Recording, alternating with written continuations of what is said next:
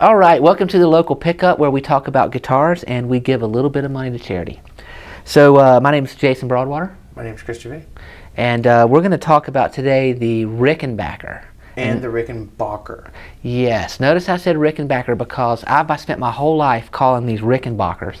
Like a fool. Like a fool. And as I started learning more about them, because, you know, again, we are guitar enthusiasts who like to learn about guitars. All we know is we know nothing, but we learn more and more every day. And Rick, the company that makes Rickenbackers, says you pronounce it Rickenbacker. And so I'm thinking I should start pronouncing it Rickenbacker. Yeah.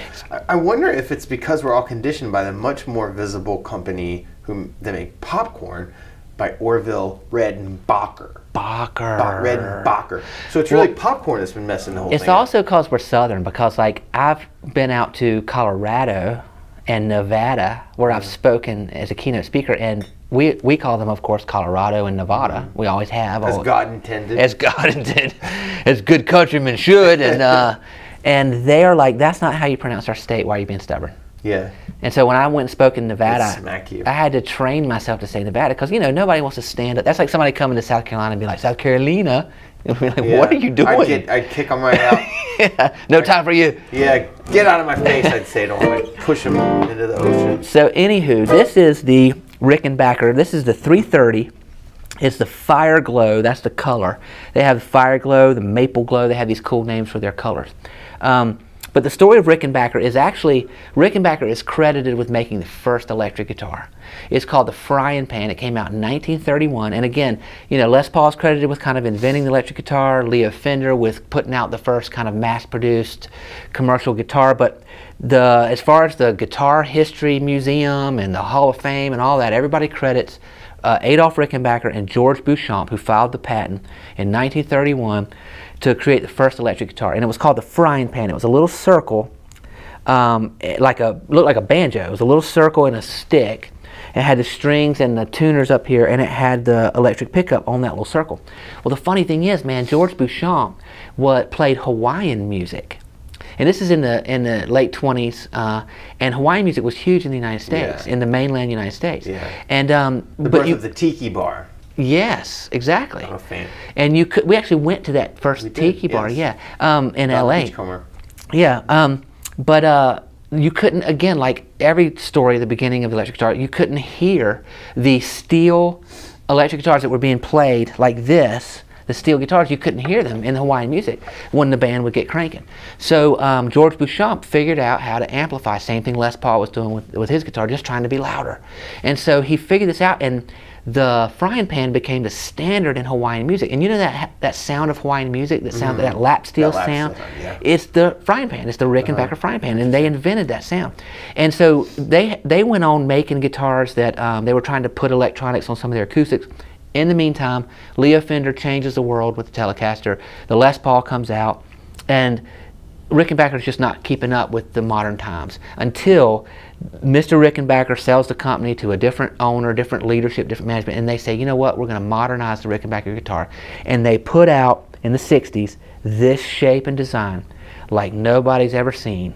They didn't copy the Telecaster or the Stratocaster or the Les Paul. They put out something completely unique, and they have never changed it. And that's what makes them, in my opinion, one of the greatest companies. Anybody knows anything about guitars, if you see a Rickenbacker, there's no mistaking what it is. Yeah. There is no, if it looks like a Rickenbacker and it's not a Rickenbacker, it is a copy, it's an imitation. Yeah. Yeah, I mean. And people aren't near as successful at copying the Rickenbacker.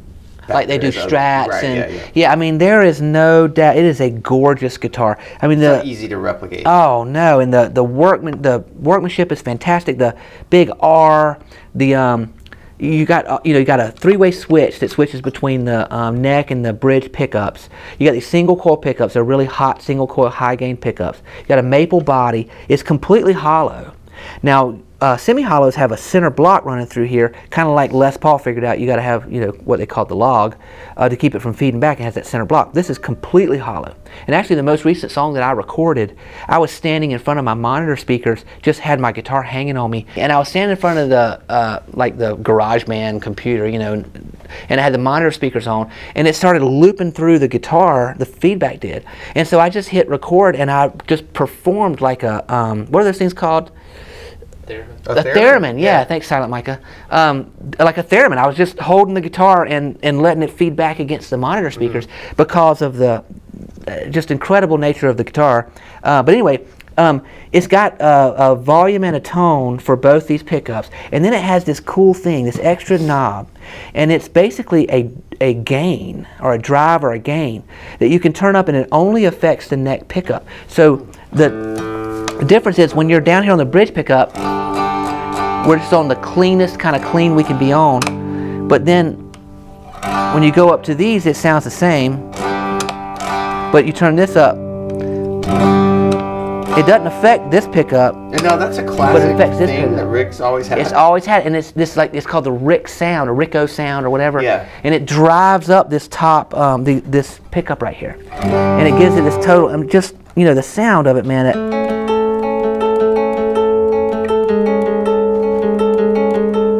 I think it's one of the most beautiful, clean guitars that you can have. It's generally associated. I mean, I've seen a lot of people use it for higher gain, kind of this sort of stuff, but it's generally associated with the Beatles gave it it's the jangle.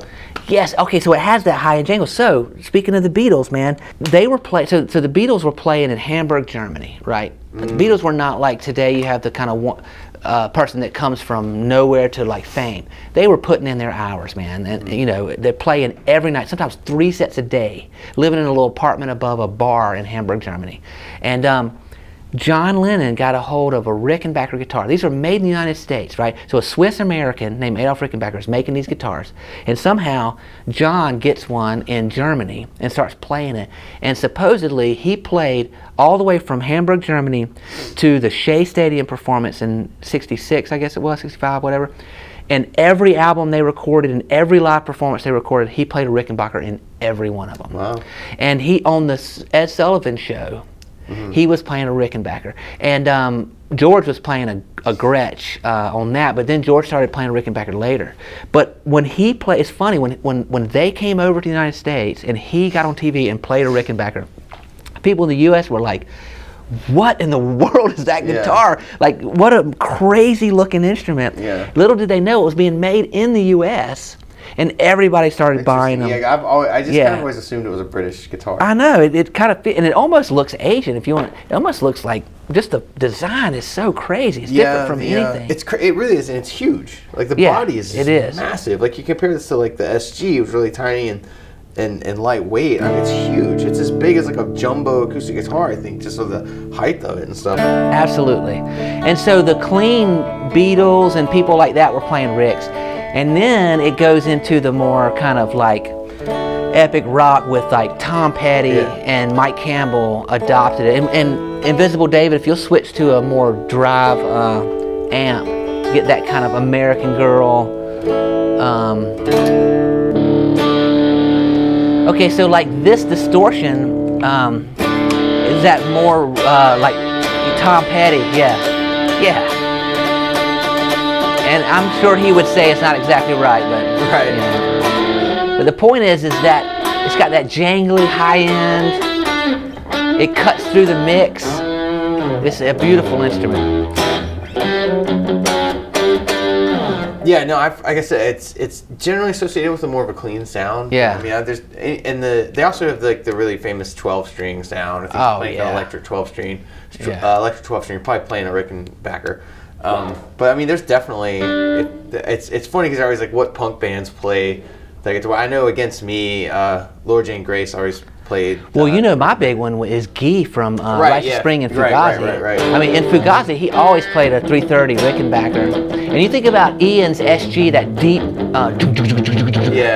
for Guy to like cut through the mix, he needed that high-end Rickenbacker jangle. Right. Yeah, it definitely cuts through. Yeah.